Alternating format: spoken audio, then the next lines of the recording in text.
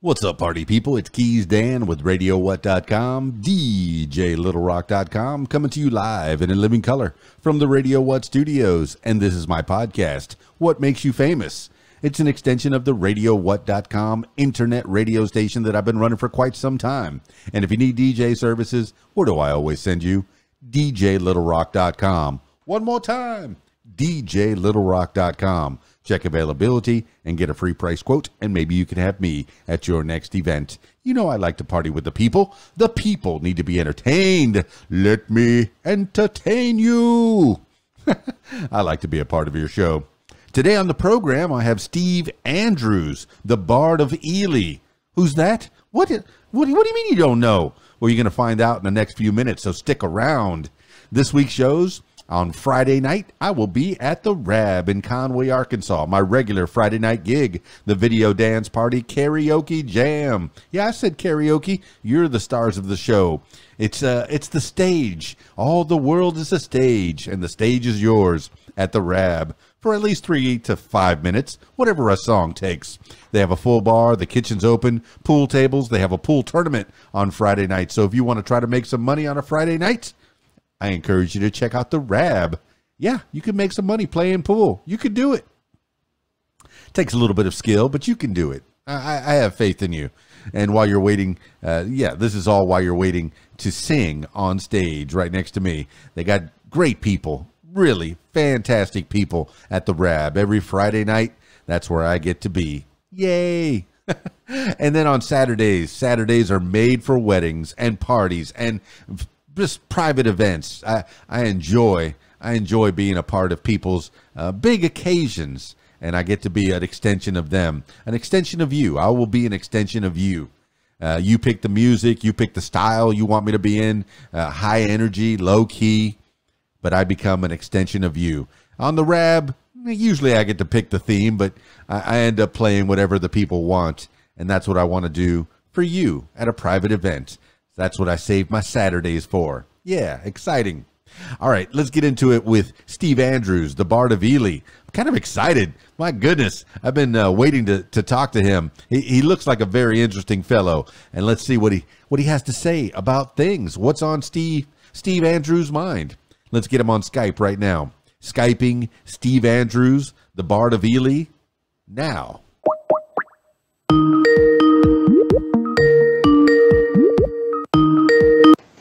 There he is. Yeah. Legendary. Time zones are wonderful. It's just now almost 2 o'clock p.m. Central Time, and I'm guessing that you thought it might be 1 hour earlier. No, I thought it was 7 p.m. my time. Okay. Which I thought was 2 p.m. your time. I think we went on daylight savings time or some kind of standard time, and it fouled everything up. But either way, we're here. We're here now. Yeah. And that's what's important. So yeah, okay. Yeah. I'm so excited. My goodness, I don't do a lot of research on these things, but you can't help but research. If you look up Steve Andrews, Bard of Ely, your presence is immense. It's out there. You. It's colorful, and it's very nature oriented. It's very you're for the trees, as Dr. Seuss would have said. But give the people an idea of who you are. Okay. I'm originally from Cardiff in South Wales. I lived in Tenerife in the Canary Islands for 9 years, and then I moved to Portugal, which is where I am now, and I've been here for 5.5 years. Now, I'm a writer, an author, a poet, a singer-songwriter. I have been a TV presenter. I have done a little bit of acting. I've done quite a bit of guest speaking at various events. I've done that. So I do a lot of things.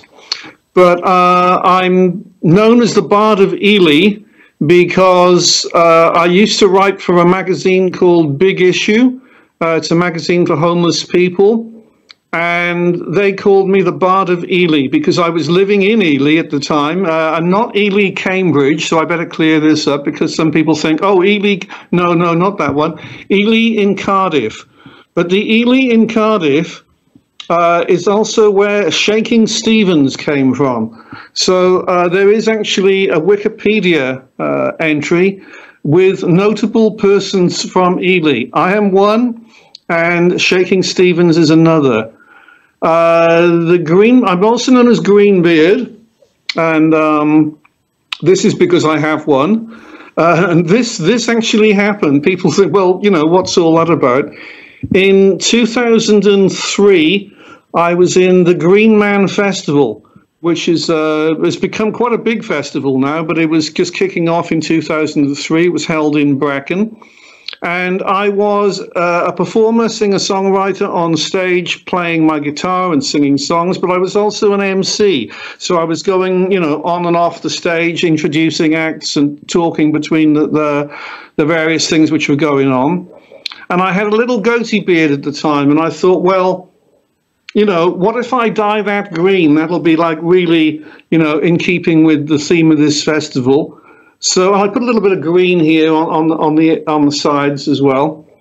And I did the festival, and all day people were coming up to me and saying, oh, the beard is so cool. And I said, oh, thank you very much. And so I thought, okay, the green beard is a hit with the people. But then I had to go back to ordinary society after all this. I went back to this large estate that I was living on Ely. And I thought, okay, well, you know, what are the young people, the kids of Ely, going to make of it? And they liked it too, so I'm getting the thumbs up and like the beard, Steve, and all this. So I'm saying, okay, so the teenagers of Ely like the beard. And then the next day I had to go to the bank, and I thought, okay, well, this is, you know, kind of official in a bank. I don't know what they're going to make of it. But the lady behind the counter, she complimented me on the beard as well. I thought, all right, the green beard is a hit. I will keep it. So I've had the green beard ever since, and it's done me proud. It's basically I once had a column in a newspaper in Tenerife, and the editor said to me, you know, when I was talking to him in his office, he said, I need a photo of you with that green beard. And so they used to run the photo of me with the green beard. And then in 2017, I was in Britain's Got Talent. And I had to go through 2 auditions to get to this audition, which was on the TV. But one of the first things one of the auditioners said to me was, I love the green beard. So again, the green beard, I'm sure, you know, it helped me get on there. Well, Steve Andrews, the people that are listening to the audio podcast are getting only half of the benefit. I encourage you to check out the video version. You are such a colorful character in so many ways. This is something that you've been cultivating. All right, and I perused your YouTube page, and it's 13 years old. You must have been one of the first people to be on YouTube. And yes, you have the goatee that is dyed green, and it's all out there. You've been.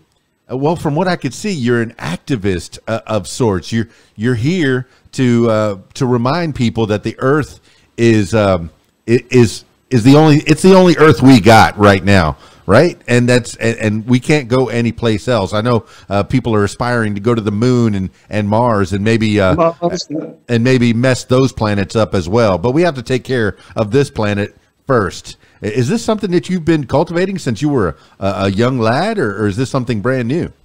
Oh, no, completely. I agree with you completely that, you know, I mean, this planet is getting completely messed up, and Elon Musk and people are talking about going to Mars, and as you said, you know, and mess them up as well. But we've got to sort out this planet we're on. We're on, you know, some people call it Mother Earth.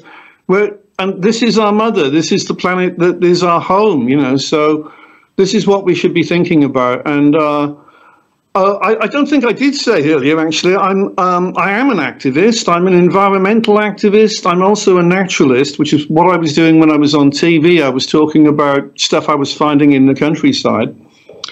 And, well, actually, all of this started with me when I was a little boy. I would have been about 4 or 5.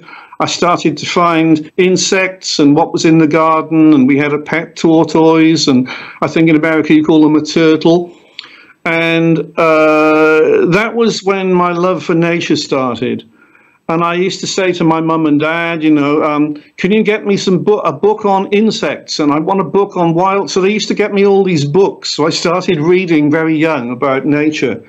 And that's when it started. But unfortunately for me, all my life I've been seeing nature disappearing. Like when I was a little boy, I used to think all of this is going to be here forever. This is all amazing. And then my mum used to take me to a park near where we lived, and there was a pond there, and there were tadpoles in the pond, and there were newts in the pond, and dragonflies. And for me, this was, oh, wow, this is amazing. But then guess what happened? They filled the pond in and made a flower bed out of it. And I was heartbroken. I was like, how they can't do that. But they did it. And I would have been about 7 or 8 then. So that was my introduction to nature getting destroyed. And I've been watching it all my life, and about 2000 and I'll say 2010, around 2010, I got really concerned about all the plastic I was seeing everywhere. And I started following David the Rothschild because he was actually sailing a plastic boat across the Pacific Ocean. It was called the Plastiki. And I started to find out a lot more about how bad the plastic situation is. And it is really bad. It's sort of mind-bogglingly bad. You know, there are 5 what are called gyres out in the oceans, which are absolute masses of floating plastic and other rubbish. And the one, which is the Great Pacific Garbage Patch, is said to be as big as Texas, maybe bigger than Texas. This is big, you know. And I started to discover about all this back then, and I thought, well, I got to do something about this. And I wrote a poem, which is called Where Does All the Plastic Go? And I put that on my websites, but nothing really much happened with it. And then the years went by, and I started thinking, well, maybe I should convert my poem into a song. Maybe I should take action as a protest singer. And some of my heroes as singer-songwriters, Bob Dylan is one. Bob is the guy that really started me on all this. Neil Young is another. And I'm thinking, well, look, even Neil Young has kept up his writing of his protest songs, but Neil wasn't doing anything about plastic pollution. And I thought, okay, well, it's over to me. And so I converted my poem into a song, which is actually something which often happens. I write a poem, I wrote the words first, and then I put a tune to it later that becomes a song. But so I had the song, and I came up with an idea then as well. I thought, well, we've had Band Aid and we've had Live Aid, and Live Aid was massive, and we had all these really big name acts, Queen and people like that were playing at Live Aid. And I thought, well, what we really need is Ocean Aid. This is what we need. We need to raise awareness of all the threats to the oceans, and we need to raise some money for some of these fantastic organizations like Sea Shepherd and Greenpeace and people that are out there doing something. So I came up with that idea as well. But then, having said that, I'm talking to people when people are saying, oh, that's a great idea, Steve, but nothing is really happening apart from people are telling me how good it is. But then, I think it was 3 years ago, there was a guy called Filippo Solibello. He's Italian, he's a radio host, and he contacted me on Skype, and he said he wanted to interview me. He was writing a book called Spam, Stop Plastica a Mare. And he wanted, to write about me in this book. So, of course, I'm thinking, well, that's great, So I was talking to him about my song, about my idea for Ocean Aid. And he said, well, would I mind if he talked to his media contacts in Italy about my Ocean Aid idea? I said, no, you tell them, tell as many people as possible. I just want to see this happen, And I asked him when the book was coming out. He said in the new year, the following year, which it did. He sent me a copy of the book. The book is brilliant. I've got an entire 4-page chapter, which is also called Where Does All the Plastic Go? And Filippo at that time was touring Italy promoting his book, yeah? He was also showing people the video of me doing the song Where Does All the Plastic Go? and he got his book to Pope Francis. And this got in the media over there as, you know, something of great interest, that the Pope received a copy of this book. It's all going really well. And he was going to invite me over to Italy. And then the pandemic struck. Italy was one of the first countries to get hit badly. And that was the end of that. But before all this, I'd recorded a version of the song with Jace Lewis at his Northstone Studios in Bridgend in South Wales. And so I've got a recording of the song, I've got a video of the song. And the video of the song, by the way, was made over here in Portugal. And in the video, we've tried to contrast nature, the beauties of nature, with the disgusting situation with the plastic. So we've done that. And it shows me in my element of being out, you know, in nature. And so we got that, but then there were lots of other things have happened, and things keep happening all the time, right? I was listening to Rick Barker. I don't know if you know Rick Barker. I do not. Rick used to be the manager for Taylor Swift. Okay. And so that's why I think, okay, well, Rick is worth listening to. You know, he knows what he's talking about.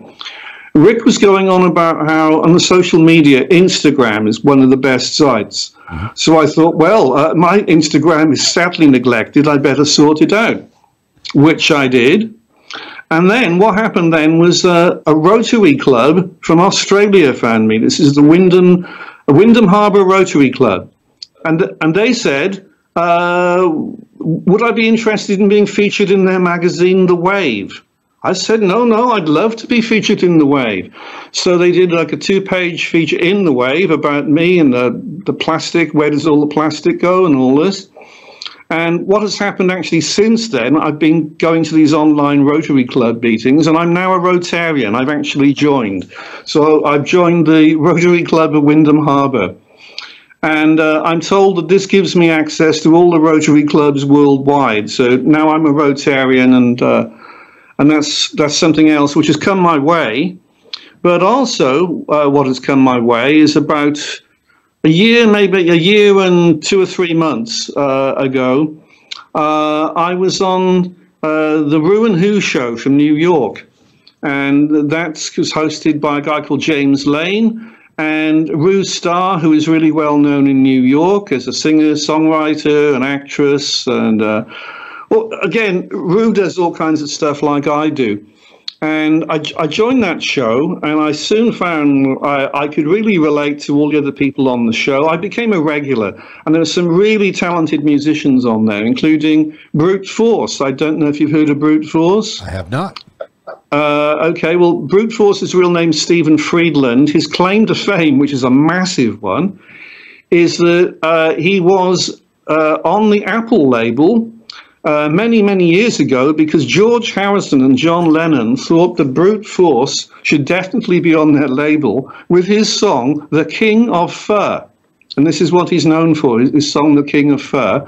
And in this song, there's a line, All Hail the Fur King. Now, it is not actually using the F word, but it sounds like it is. Right. And so what happened, which was really unfortunate for Brute Force, was that although the Apple label printed, I think it was 1,000 copies of this single, The King of Fur, EMI, which is the big music distributor, and Capitol Records said, oh, no, we're not going to distribute that. This is terrible. And the radio stations all said, we cannot play that because it's got the fuck word in it, the fucking. And so that was the end of that. But, you know, it was like, for him, it was almost his big worldwide break, but it didn't happen. Do you think it was intentional or just incidental? Sorry? Do you think it was intentional that he did the Fur King, or was it? Yes, it was intentional. It's basically the story of the King of Fur, right. And it's a beautiful song. I mean, anyway, it's talking about why do people not worship beauty, and anyway, I heard the song like Brute playing the song on the Roo and Who show, and I thought, well, this is amazing. And Brute is actually aged 80. And so I'm actually putting in a plug for him now. So if you want to get hold of Brute Force and have him on your show, I think that'd be really good. But anyway, I met him on the show, and I met, a lot of other people. I'm thinking, okay, this is great. But what came about through the Ruin Who show was Joel Landy, who is one of the regulars, said to me, there's a show from New York called Ecologic, and he thought I'd be ideal on this. So what did I think about that? Again, I said, yes, please, Joel, please get me on Ecologic. So I've been on there as a guest speaker and playing my song. And something else which happened was I thought, because there's nothing really has happened with my Ocean Aid idea, apart from everybody's told me how good it is, we ought to actually have one. We ought to do some kind of online version of it. So I asked all the people on the Ruin Who show, including Brute Force, if they'd like to accompany me as performers on an online Ocean Aid show. And they said yes, and so February this year we did this, and we raised funds for Sea Shepherd. Wow.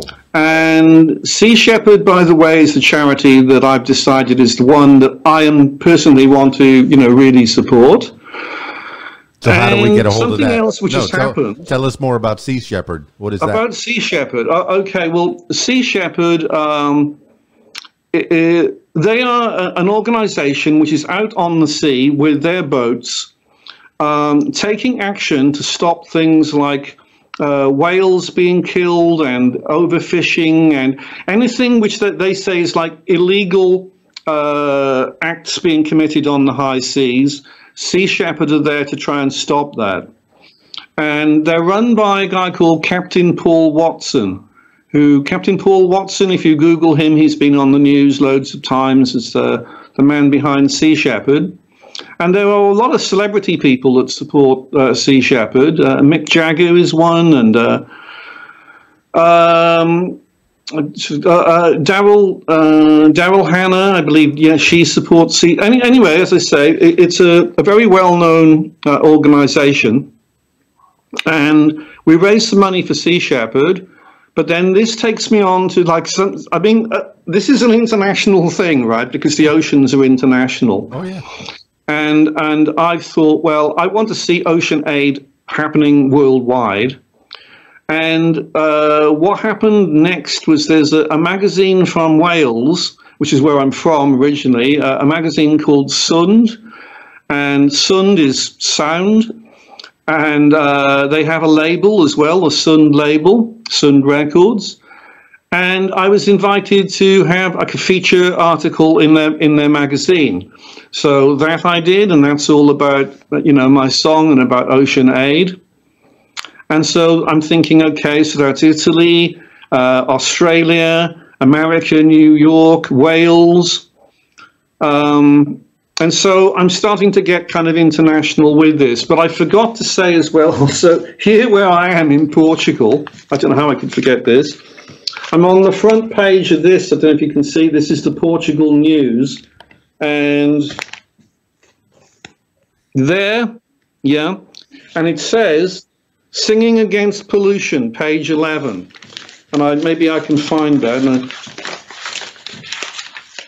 That's an actual newspaper. I miss newspapers.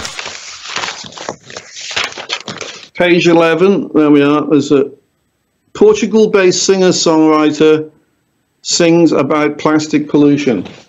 So Portugal is covered. So, what's happening is, what I'm trying to say is I'm getting known around the world for being the guy singing about plastic pollution and trying to get Ocean Aid going. And we got this online version done with Brute Force and other regulars from the Ruin Who show. And then about, 2.5 months ago, somewhere around that time, somebody who is the head of the publishing, 'cause I'm an author, yeah, and I've got like 3 books out on herbs. And Trevor, who is one of the main people behind this publisher, was talking on Facebook about a series of books they've got going, Earth Spirit series, and how he wanted somebody to write about the oceans. And I said, well, look, Trevor, I'm already doing this. I've got a song about the oceans. I'm in a book about the oceans. I'm trying to organize Ocean Aid concerts. I've done an Ocean Aid concert with people online. I've been in this Welsh magazine. I've been on a show in New York. I'm in a Rotary Club from Australia now. He said, all right, Steve, you've got the job. So basically, I got a contract then to write a book, and the book is called Saving Mother Ocean. And I'll just explain also a little bit about that. I've decided that, you know, so many people are talking about Mother Earth, but really it's Mother Ocean, because the ocean is where all life started. Science tells us that. Science says that, you know, millions of years ago, whenever it was, the first life started in the ocean. And science today will tell us that the ocean maintains life for the rest of the planet. So the ocean really is the mother. So I thought, okay, so saving Mother Ocean. And I told Trevor, you know, what I wanted to put in the book. I said, well, I'm going to write about all the bad stuff going on. He said, that's fine, Steve, as long as you put, like, you know, something to balance that about what's being done, the solutions that people are coming up with. And so I got cracking with writing that book. The book is completed. And I did it in 6 weeks, which was amazing, but yeah, I did it. And I've got some incredible endorsements for it. I mean, incredible. Captain Paul Watson has endorsed it, who I've just mentioned, who founded Sea Shepherd. A young lady called Lily Platt, if you Google her, she's a global youth ambassador. She's age 13. Lily was famous also for running Lily's Plastic Pickup. And she walks her talk. She's often featured little videos and photos of herself out there picking up plastic and other rubbish. And she's been doing this with her grandpa Jim.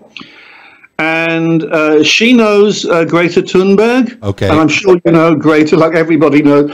And she's actually a personal friend of Greta's, and they've been to one of these summits together. Anyway, Lily has endorsed my book.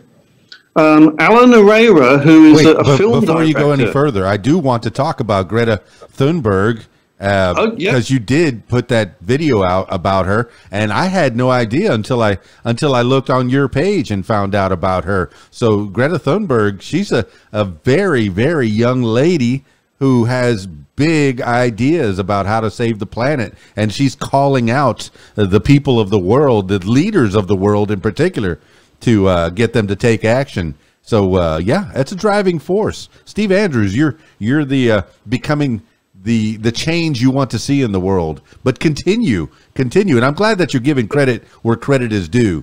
Keep going. Yeah. Okay. Thank you. Yes. In fact, Greta, I think, is doing an amazing job. And as you say, she is calling out world leaders. You know, and she doesn't sort of hold back at all. You know, she says what she thinks, and if people don't like it, well, tough. You know, I mean, what she's saying really is we're in a crisis, and we should be taking a crisis seriously. And world leaders are not doing that. You know, and I completely agree with her. And I mentioned Greta in my book, and in fact, I've got an entire chapter in the book called Let the Children Lead Us. And Lily is in that chapter as well. And, you know, I told Lily about that. And in fact, Lily has said to me that she will help kind of promote the book, like when it's out. So I've got a lot of quite big name people, you know, behind or supporting me rather with this book. And I didn't finish saying, Alan Herrera is a film director. And he has given me a glowing endorsement for it as well. And Alan knows, I mean, you know, I talked to him, you know, in messages, emails and things. But basically, he directed a documentary back in, when was it? 1990, I think it was, which was called From the Heart of the World, the Elder Brothers Warning. Now, I don't know if you've heard of this, but it's an amazing documentary. It's worth, like, Google it, find it on YouTube. It's about some people called the Kogi people. And they live in Colombia on a mountain chain now called the Sierra Nevada de Santa Marta. And these, the people who are the leaders of the tribe are called the Mamas. and they are incredible people. But basically, they have a lot of work that they do, kind of rituals and ceremonies and things that they do, which they believe is helping the planet to, to be healthy. And they believe that they are the guardians of the planet. And they believe that where they live, this mountain is the heart of the world, hence the name for the documentary. And they call all of us the younger brother. They believe that they were created like before us, and all the people in the rest of the world are younger brother, and that we are making a mess of things, basically, which is why they wanted to warn us. And they gave a message. They invited Alan to go up and meet them on the mountain, and they said that the younger brother is creating dams. He's cutting down the forests. He's drilling and mining and ripping away at everything, and he must stop. And if he doesn't stop, this is what they said: the world will come to an end. And they meant it. And they showed Alan on the film. He's up on the peak of the mountain, and he explains that the Kogi Mamas were very concerned because on that mountain peak they should have snow and ice, and this is where all the water comes from, because when it melts it goes down into rivers and it goes down onto the lower parts of where they live, and there wasn't any. And there was like some shrubs growing there, and he went like this with his hand, and it crumbled to dust. And he said, this is what the Kogi Mamas were really worried about. Now, I had an experience in, when was it, 2012? 2012, I was living in Tenerife then, and I went up on Mount Teide. Mount Teide, by the way, is the highest mountain, not only in the Canary Islands, but all of Spain. And I knew what it should be like up on Mount Teide, right? I went up there with a friend who was going to make some kind of video of me, and I was hoping to show her Mount Teide in all its glory in January. And there should be some snow up there, there should be some plants growing, because in the winter we get all the rain and the snow, and it was terrible. All the plants were dying. There was no snow at all, and the sun was beaming down with heat. And I'm thinking, oh my God, this is awful. Mount Teide should not be like this, And what I said, like Alan Herrera on the Kogi documentary, is talking about how the plants are crumbling to dust. This is exactly what happened. I'd go to hold one of the little shrubs that grew on the ground there, and it crumbled to dust, and I could see it was dead. And I thought, oh my God, this is awful. And so I was experiencing for myself exactly what the Kogi Mamas were worried about, and the Sierra Nevada de Santa Marta in Colombia. And I was talking to people that I knew in the media about this, about how terrible this was. And people are saying, oh no, it'll be all right, Steve. You don't need, don't worry, it'll be okay. The rains will come. And guess what? The rains didn't come. And that year they had like a terrible drought, and the farmers in Tenerife, it was awful in every way. The crops failed. And I thought, what the Kogi Mamas warned about is actually happening. And I'm seeing it, for myself in real life here. So, of course, I mentioned the Kogi Mamas and Alan Herrera in my book, which is how Alan came to be involved in this, because I told him about this and he's endorsed it. So I've got some top people endorsing my book.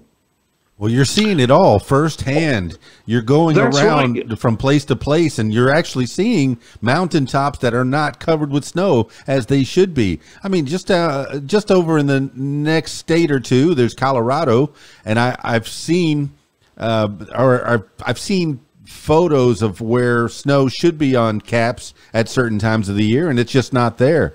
And I haven't seen it firsthand, but I've seen it on videos, and people keep saying how the polar ice caps are melting, and yes, climate change is real. Whether you believe that that it's man-made or what have you, the climate is changing, and we're going to have a struggle to live the way we are right now in the near future. Is that what you're understanding? Oh gosh, yeah, very much so. I mean, I'm people who think that, you know, Greta Thunberg is a bit too much, you know, with what she says, I'm just as bad, you know. I mean, in fact, if they give me the kind of platform she's got, that it'll be the same for me. There'll be people, oh, that's Steve Andrews, you know, what is he saying? He should shut up, you know. And they could say whatever they want to say about me. I don't care. I'm just telling the truth. I'm telling it like it is. And as far as I'm concerned, what is going to happen is that if this crisis is not being taken seriously, which Greta is talking about, and if the use of fossil fuels is not cut down on drastically, and if we don't make a lot of changes into the way of life that people are living, then it's just going to continue getting worse and worse and worse. And already we've got the ice caps are melting. Canada has got record temperatures up there right now as we speak. There are like terrible wildfires up there.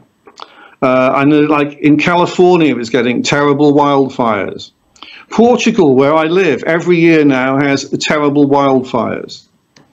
And this is happening. It's not something, you know, that we're making up, or that this is just real. And as well as the ice caps melting, Greenland is melting. And Antarctica is melting. And so it's pretty obvious to me and to a lot of people that if the ice melts, it's going to have to go somewhere. Where is it going to go? Like the plastic, into the sea. What happens when it goes into the sea? The sea level rises. Where are all the main cities of the world? Where are all of them? London, New York. You know, you think of a main city, Lisbon over here. Mm-hmm. They're all right on the coast. What happens when the water rises? It's going to flood the cities. What happens when the cities are flooded? Well, you know, I think anybody can answer that question. Basically, civilization as we know it is finished. No, because if all the main cities are underwater, then that's it.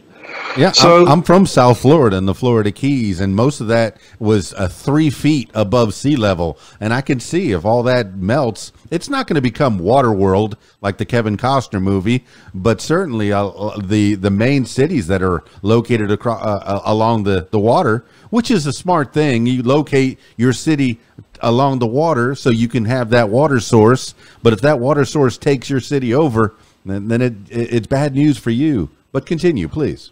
Oh, yeah, yes, completely. I'm just thinking also of Miami, that Miami, I think, is already having problems. And they are, I believe they're taking sort of, they're doing something about that they're trying to like have flood defenses and things. Mm-hmm. But what I'm thinking is that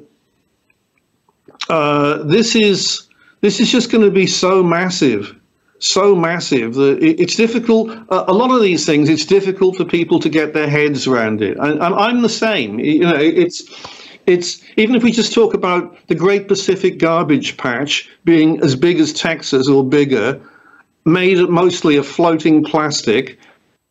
How can you can't really picture that? Mm-hmm. You know, all these things are so big, so vast, so mind-boggling that it is difficult to understand them. And we think about all of the cities on the coast, and like you were saying, and I agree that it was at one point in time, it made complete sense to build a city on the coast. It's where all the shipping, you know, the ships would come in, they would bring whatever goods that they were carrying from maybe from other parts of the world or whatever. And it was an area where all of the main sort of the commerce and communication was going from for the rest of the world. Right. You know, sailors were going from one city on the coast to another city on the coast, and this is how it was all running. But they were not having to deal with high levels of the sea then, because we didn't have global warming then. This is all comparatively new. Yeah. And so when the cities were all originally built, it was all fine. And I come from a city, Cardiff, in South Wales, which I mentioned earlier. And Cardiff basically made most of its money from coal, because they have the coal mines in the Welsh valleys, and there was a lot of money made through that. And again, the ships were coming in and out of Cardiff as a part of Cardiff Docks. It's called called Tiger Bay. And this was, again, a big city, the capital of Wales, and now it's joining all the other cities. It's going to be like threatened by the sea. And already we actually do have in Wales, this is in my book, there is a seaside village in Wales which is being threatened by the rising tide. And the residents there have been told they're going to have to leave this particular place. I can't remember the name of it, but they're going to have to leave this place, and I think it's the next 10 or 20 years. And it is being forecast that this whole place is going to go under the water. And this is terrible. I mean, there's people there spend a lot of money buying their houses, and their houses are now worthless. You know, they cannot sell them, and that is really happening in Wales now. That there is a seaside village which is going to be threatened by rising sea. Steve Andrews, I'm so glad you're teaching me more about Cardiff. The only thing I knew before Cardiff is that Doctor Who visited there quite a bit, and I did see on a Facebook that you were vying to be Doctor Who back in 2018. Oh gosh, yeah. It's actually very true that Cardiff is very associated with Doctor Who, and I watched Doctor Who since I was a boy. It's I'm a sci-fi freak completely. I love sci-fi films, and Doctor Who. There was a kind of a connection which was amazing that I have. Well, not me personally, but the street that I was brought up in Cardiff, where my parents lived. Up the road from there is the house where Terry Nation lived. And I don't know if you know who Terry Nation was, but Terry Nation was the man that came up with the Daleks. He was the creator of the Daleks. That's fantastic. And he used to live up the road from my parents. And there is a commemorative plaque there now saying, you know, this is the house where Terry Nation lived. So that was a kind of a connection for me with Doctor Who. But then there's a part of Cardiff that, I'm telling some more about Cardiff now. There is a city within the city. There's a city called Llandaff, which is a city because it has a cathedral. In Britain, if you have a cathedral, this can make it into a city. Okay. So it's Llandaff Cathedral, which is Llandaff City in the city of Cardiff. So there are two cities there. Anyway, I was brought up in Llandaff. I went to school in Llandaff. My parents lived in Llandaff. Terry Nation used to live in Llandaff. And they've been filming a lot of the Doctor Who episodes in Llandaff. So Cardiff has got a lot of connections with Doctor Who. Now, years ago, people were saying to me and about me that I'd make a good Doctor Who, which is true. I mean, I think I could do great as Doctor Who. I've got the look, you know. Yeah. I think you could wear that exact outfit as your doctor. I could be on there like this. Yeah, you're right. You know, I've got that kind of eccentricity about me, which all the top doctors have, and so I thought, yes, if I could get to be Doctor Who, that would be brilliant. So there's a Facebook group somewhere which I think is called Steve Andrews is the next Doctor Who. Yep. I haven't been picked as Doctor Who yet, but you never know. In my life, it's very much like that. It's like I never really know, what's going to happen next, and I can like aim for something. But then once it starts happening, I don't know where it's going to go. It's like I'm saying with this Ocean Aid thing. It's opening lots of doors for me. If you said to me last year, Steve, did you know you're going to be a member of the Rotary clubs?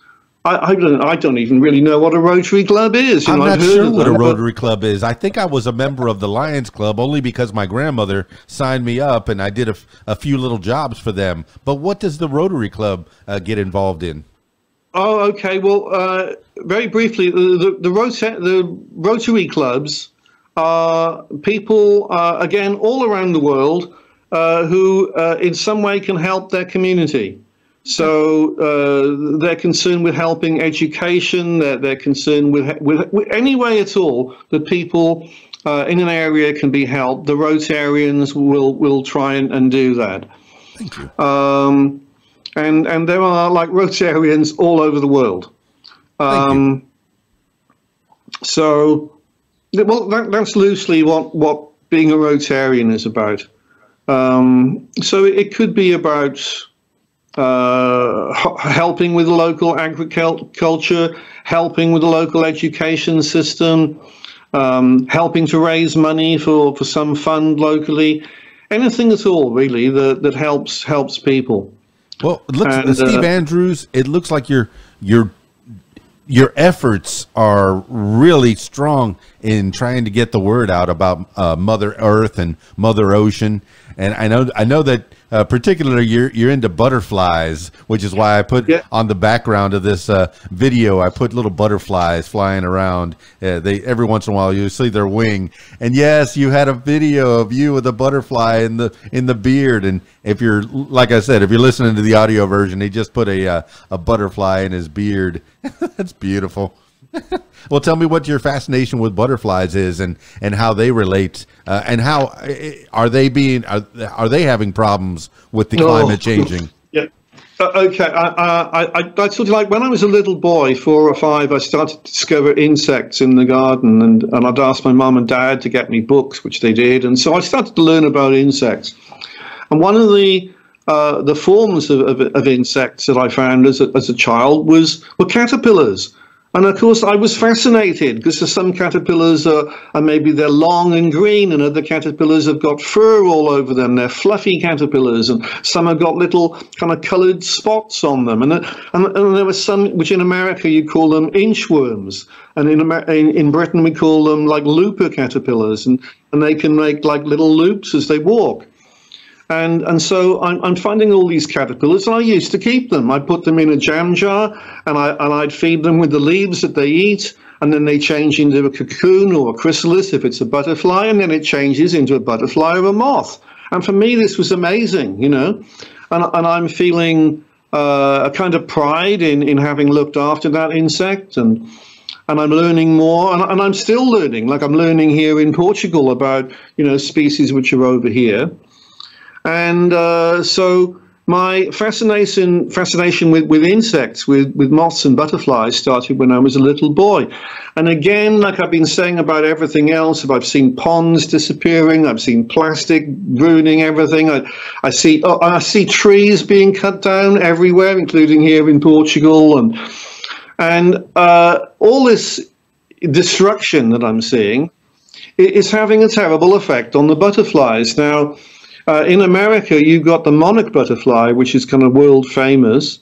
And over here, and this is a monarch butterfly, over here in Portugal, I'm helping the monarch butterfly. In fact, if I went out the kitchen, I've got like a large plastic water bottle without any water in it, with a load of monarch butterfly caterpillars in it. And I'm looking after monarch butterfly caterpillars, and I grow milkweed here in the garden. And I know a lot of people in America that are doing this as well, and there are groups on Facebook for people who help the monarchs, and I'm also helping the swallowtail butterfly, which is over here in Portugal. And unfortunately, worldwide, the butterflies and moths are having a terrible time, and the numbers are declining fast. And there are many reasons. One of the main reasons is the use of pesticides, which are basically poisons. Farmers are spraying vast amounts of pesticides and herbicides to kill weeds. Roundup is one of the worst of all. Spraying this stuff all over their crops. And it kills not only the pesticide, like an insecticide, kills insects, yeah? So they're not only getting killed directly, but the plants that their caterpillars eat are being killed. So they haven't got any food for the caterpillars. So this is happening worldwide. So moths and butterflies are having a terrible time. Well, So, Steve Andrews, I know I'm guilty. I have to say it right here that I'm guilty of using a lot of these products that you're mentioning right now, and I've refrained from using them more recently because I know that they are harmful. These are poisons that are meant to kill insects, which you know, kind of, if you're killing one human, one being, you know, what makes you think it's not going to be detrimental for another being, right? yeah, that's right. And first of all, I just like to say, you know, thank you for owning up and admitting that. And I'm just going to come into something in my book very briefly. I just say that in my book that I think that people can take action, you know, in any way that they feel. And we all have to take, you know, whatever action that we feel that we can do, yeah. And so, I mean, I'm a person that doesn't use insecticides, yeah. I'm a person that tries to cut down on my use of plastic. But you know, we have to start somewhere. So, you know, if you realize something, and like you've realized that maybe these chemicals are not good, then if you use less of them, then that's a help. You know, like I say. Any reduction of any of the things which are destroying everything is worth doing, you know?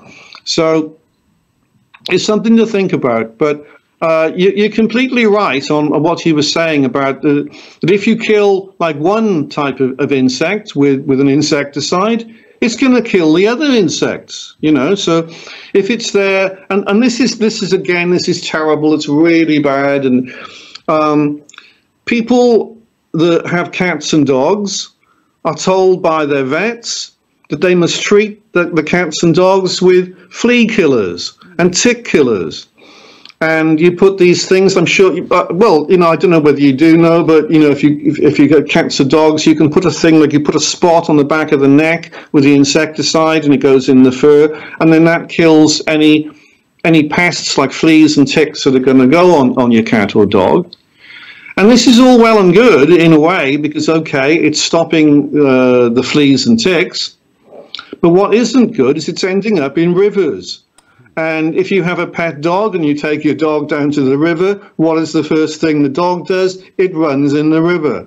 What happens to the insecticide all over its fur? It washes off into the river. And this has been proved in the UK that they've been doing like surveys to check out, you know, what's the state of the river water.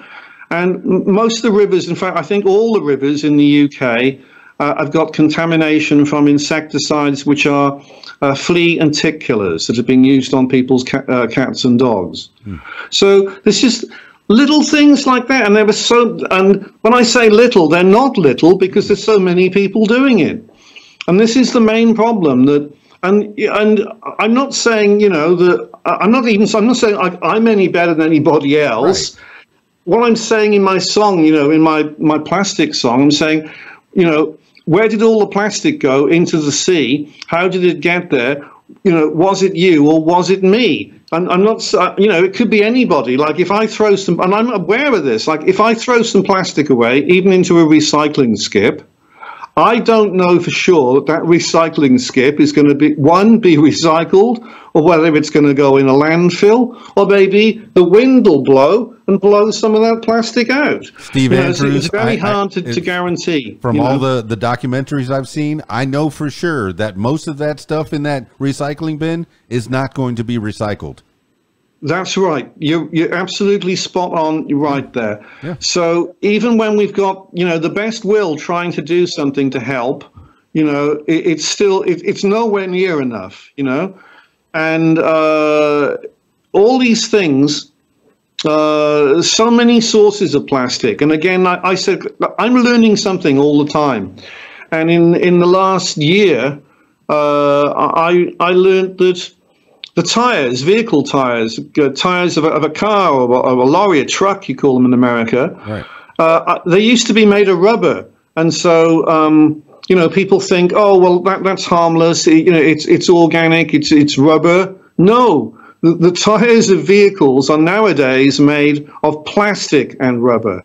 And there's a large amount of plastic in the tires. So when a car is going along a road or a van going along a road, yeah, some of that plastic in the form of microplastics, which we can hardly even see, is going on the road from the wear and tear of the tire on the road. And if you think about how many vehicles on the road, again, mind-boggling. Worldwide, we've got cars and trucks on the road, and all of this is contributing to the microplastics.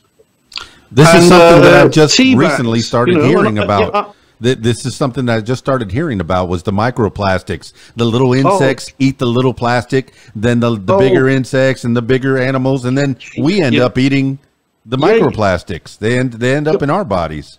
That's right. So true. And in the oceans, the plankton, which is the really tiny forms of life, they are eating the microplastic. And so then you have like another tiny creature, like a really tiny fish or a tiny crab. And these really tiny forms of life, what do they eat? They eat the plankton. What are they eating when they eat the plankton? They're eating tiny bits of plastic, microplastic. As they grow bigger, it gets worse. If you're a big fish, or if you're a whale, or if you're a turtle, you're eating big bits of plastic. This is like so bad. I don't know if you've seen, there's lots of photos and footage of this, of albatrosses, whereby the albatross chick is dying and their guts are full of plastic.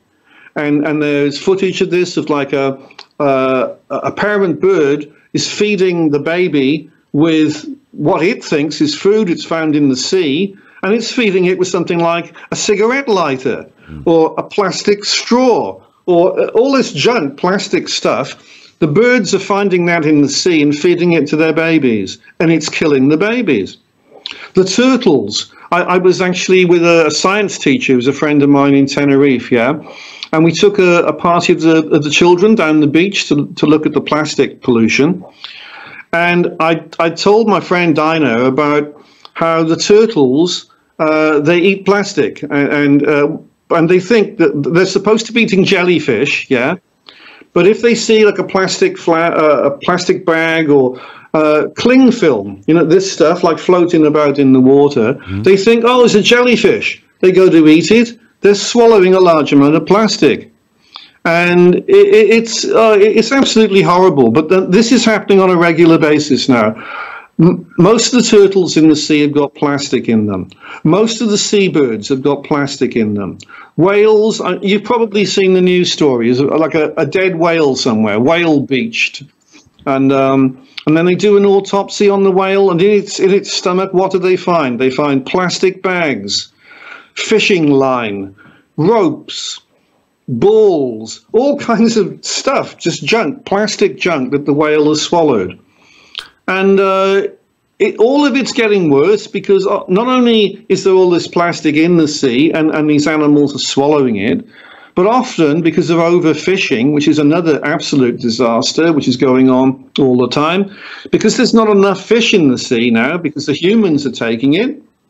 There's nothing for the animals that live in the sea, the seals and the turtles and the whales and the seabird. There's nothing for them to eat, so they're starving. They go, what can we eat? Oh, it looks like something we can eat, right. and they eat a plastic bag, or they eat anything that's floating about there and that's plastic. They're eating it, and it's disastrous.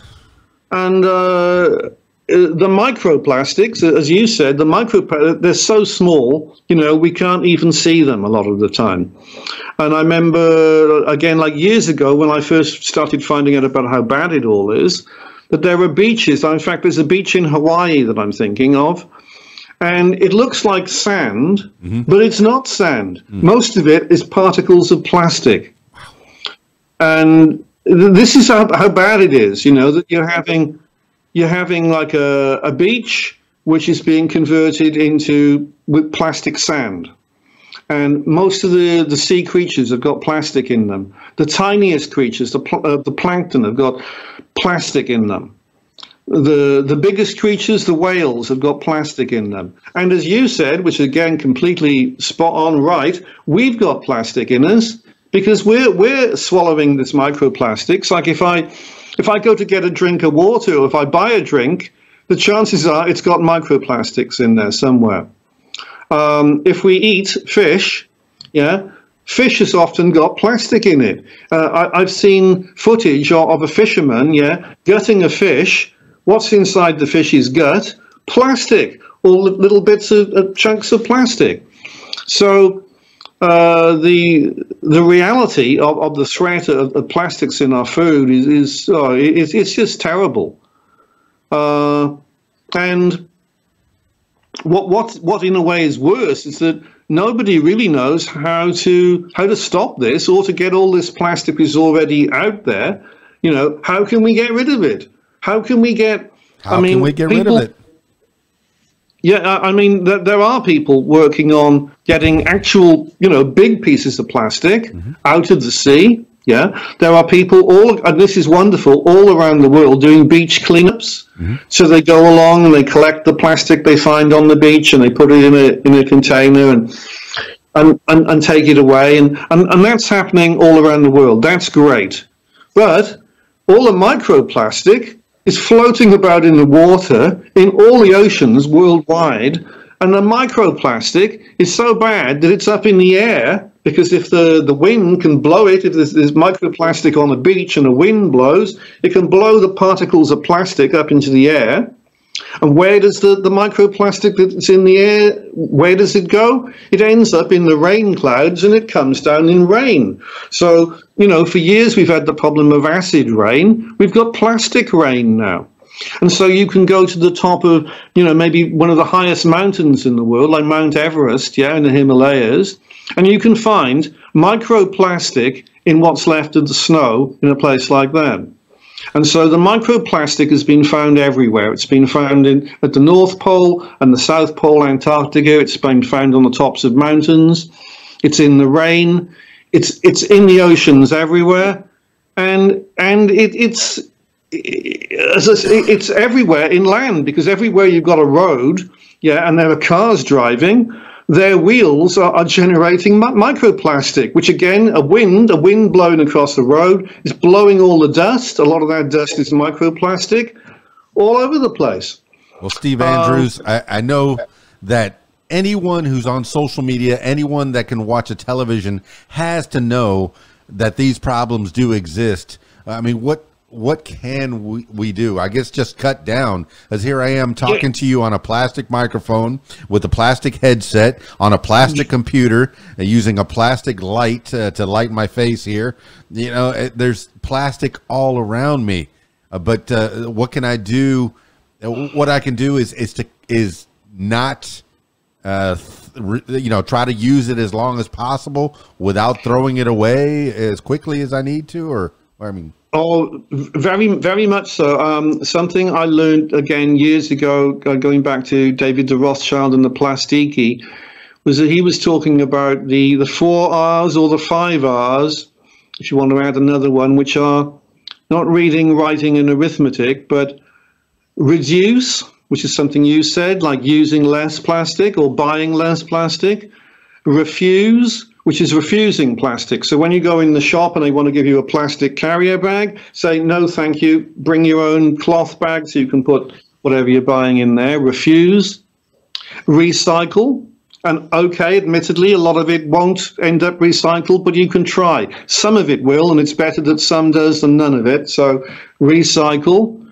Reuse. So if you've got something that you can use again, made of plastic, use it again. Don't throw it away.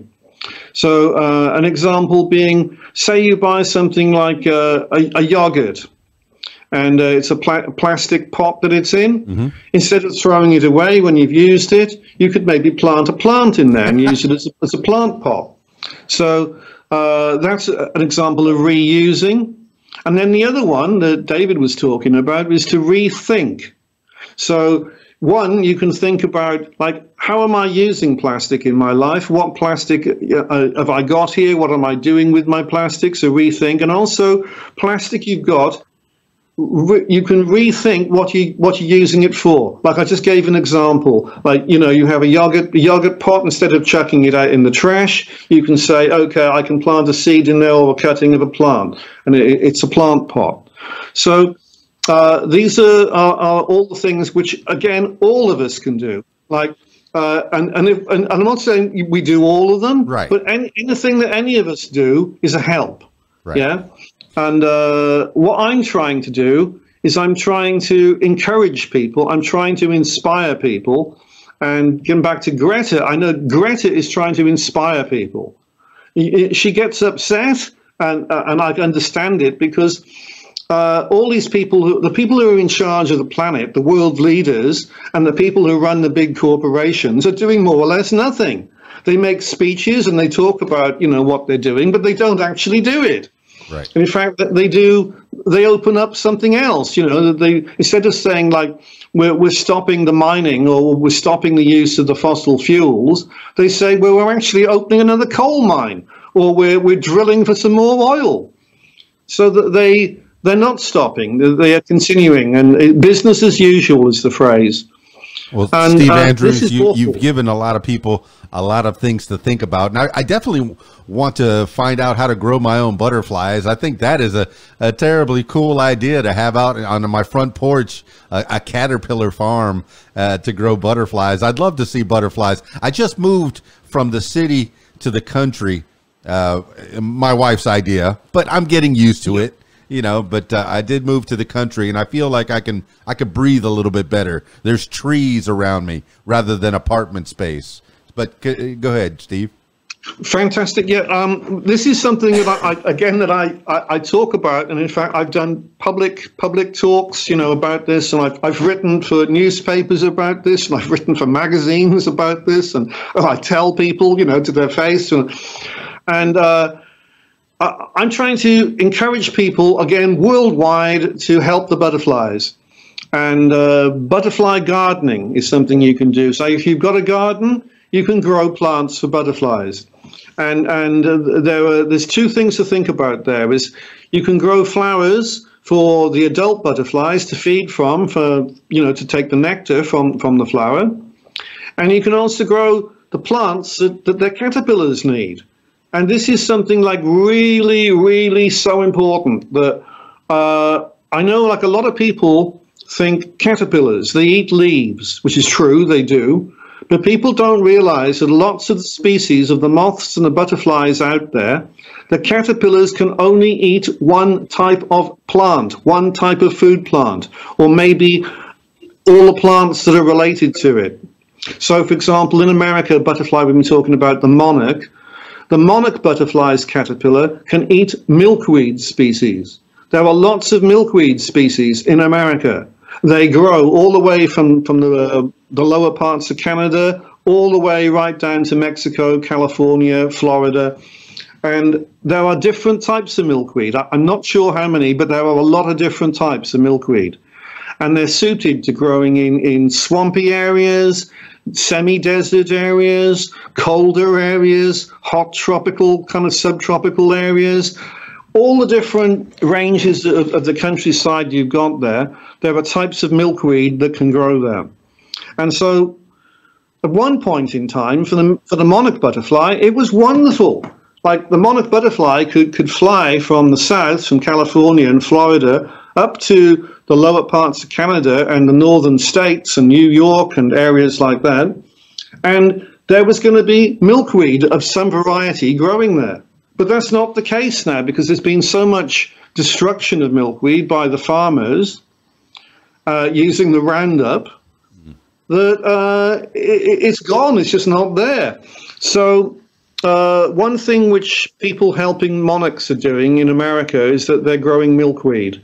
And as I say, this is something I'm doing here. This is something I was doing when I was in Tenerife.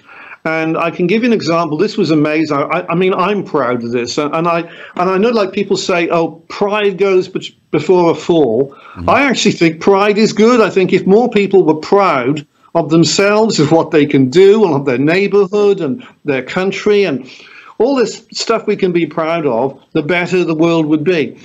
And anyway, like, I'm proud of the fact that once in Tenerife, I had 50 monarch butterflies all emerged from chrysalises in the same week, and I saw all those fly away. And I only had, at that point in time, I had an apartment with a balcony, a terrace, yeah? I didn't have a garden. I had to grow all my plants in plant pots. And I still manage to do that. And I know I inspired people in Tenerife, and in fact, I've still got friends over there that are doing this, that they grow the milkweed for the monarch butterflies, and they see them fly away. Well, you've inspired me, Steve Andrews, and hopefully you've inspired my listeners as well. I want to see more butterflies in the area and all around. You're a fascinating man, and I do want to wind this thing down at some point. I know that you have so much to say. We can go hours and hours talking about the climate and such, but I want people to follow you. Your videos on your YouTube are, in particular, are so entertaining, but then they also have a message, such a message. And I know that the latest YouTube video that you have on there, you actually got people on Zoom, like many people, to be in unison while you were singing a song. That is something that's difficult to do. I know over the last year, people were trying to, choral teachers and music teachers were trying to figure out how to get their bands together with Zoom calls, and you managed to do it. You made a song with, I don't know, about 20 different people. Was this all over the world? I didn't pay attention that much on it, but tell people about the YouTube and the various places that they could find the Bard of Ely. Okay. You can find the Bard of Ely at steveandrews.info. If you go to steveandrews.info, that takes you to my landing page, and my landing page takes you to the Bard of Ely page, which is a bardofely.org. Yes, it does. But basically, and also if you just Google Bard of Ely, well, you find too much. I'm saying that it's all too much. I'm too much in some ways. No, it's not too much, but it lays it out in 3 different columns. You have the famous Cardiffian, the musician and naturist, and the author and TV star. Right there, lays it out in basic form, who you are, what you're about, how you want people to get involved, and you want this to go worldwide. You want people to know about, not just you. It's bigger than you. It's bigger than all of us. Oh, yeah. We have to get together on this. And I just could say, so I want people to be helping butterflies worldwide. As I've just tried to explain, one way is grow flowers for the adult butterflies and the plants for the caterpillars of the caterpillars. So you'd have to find out what butterflies in your area, what plants they eat. Yeah. I'm just very quickly, because I know you want to wind up. In the UK, there's a city, the city of Hull. The city of Hull, 2 years ago, got known in the media as the Butterfly City. How it did this was it was planting buckthorn trees all around the city. And buckthorn is the only food for the brimstone butterfly caterpillar. The brimstone is beautiful, it's yellow. Yeah, it's a beautiful butterfly. And so, if you wanted to see more brimstone butterflies in the UK, one good way of doing this would be growing the buckthorn tree. So that's what I say about butterflies: grow the plants for the caterpillars and the flowers for the adult insects. Well, I'm also very concerned about frogs. Oh, frogs. Yeah. Go ahead. Oh gosh, frogs! Yeah, I'm a member of Save the Frogs charity, which started in America. It was founded by a guy called Dr. Kerry Krieger, and Kerry's a friend of mine. He actually came over to Portugal the other year, and we met over here. But this year he had Save the Frogs Day, which I was a big part of. I did some songs for Save the Frogs Day, but again, like the butterflies, all around the world, the frogs have got problems. But not just the frogs. The toads have got problems. The newts have got problems. The salamanders have got problems. All the amphibians. So again, people can help the amphibians. If you've got a garden, if you have a pond in your garden, wonderful. The frogs and newts and toads can use that pond. Well, these are all the little animals that I used to play with as a boy. All my friends, all my male friends and I would go play in the yard, out in the streets, in the Everglades, in the swamps. I was living in Miami and Fort Lauderdale, and there's Everglades, there's swampy area, there's plenty of animals that to see and explore. Okay, I'm going to become a little bit older right now. These kids today, they don't go outside. They play their video games, and they don't go outside and play and see nature and put their toes in it.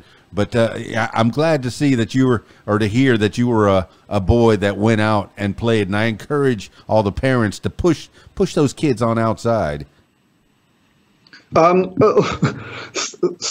you. That is absolutely spot on. And I just realized something. Oh my God, I've got to go. I just seen the time is actually 9 o'clock now. I'm actually booked into something else. So let's get the I'm last. so sorry. No problem. Go. Let's get the last words for the people. Give me some last words, Steve Andrews, the Bard of Ely. Do what you can worldwide to help the butterflies, the frogs, to cut down on the plastic pollution and anything else you can think of. And take some action. And that's what it's about. And thank you so much for having me on your show tonight. Well, there you have it, party people. There you have it, my friends. Steve Andrews, the Bard of Ely. He did not disappoint. This man is becoming the change that he wants to see in the world and getting other people on board as well. That's what you have to do. Not just build up awareness, but actually do the do. Walk the walk, talk the talk. I know it seems cliche, and it actually is cliche to do all the words that I've been saying. But you got to go out there, not use so many bags, not use so many. I know they were picking on straws over the last few years. You're using too many straws. Well, really, it's bigger than the straws. It's the drinking, the unreusable drinking bottles that you're using. Those are pretty bad. Plastic bags, those are pretty bad. My wife is definitely much better on this than I am. She has a whole carload full of reusable cloth bags in the back of her vehicle. I need to get some of those bags and use them myself. At least I use the same lunchbox every day, and I try to keep all the same items in there. I use the recyclable. I do some things, and speaking to somebody like Steve Andrews makes me realize I'm not doing as much as I should. I could do more. Thank you, Steve Andrews, for pointing that out, making me feel bad about myself. I need to do more to help save the earth. It's the only one we got. I don't think we're going to be colonizing in a big way Mars or the moon in any major kind of way. I mean, we might be able to get out there and keep the human race going, but if we want to keep living the way we are right here on Mother Earth, we got to take care of her. We really, really do. My goodness, I do. I have to take ownership. I have to take care of this earth. There, I take ownership. Steve Andrews, I look forward to talking to you again. I look forward to following you around on your various social medias. I put them all in the show notes so you can find out. But the big one is steveandrews.info. And then the Bard of Ely shows up, Bard of Ely, bardofely.org, BARDOFELY.org, and steveandrews.org is common, .info. steveandrews.info is common spelling. So yeah, find him, follow him, help him if you can. Do it. That's it for this edition of What Makes You Famous. Now, if you, I'm turning my attention to you, would like to tell your story, I encourage you to give me a call, 501-470-6386, or email info@radiowhat.com. That's it for me. It's Keys Dan, radiowhat.com, djlittlerock.com. Peace. I'm out of here.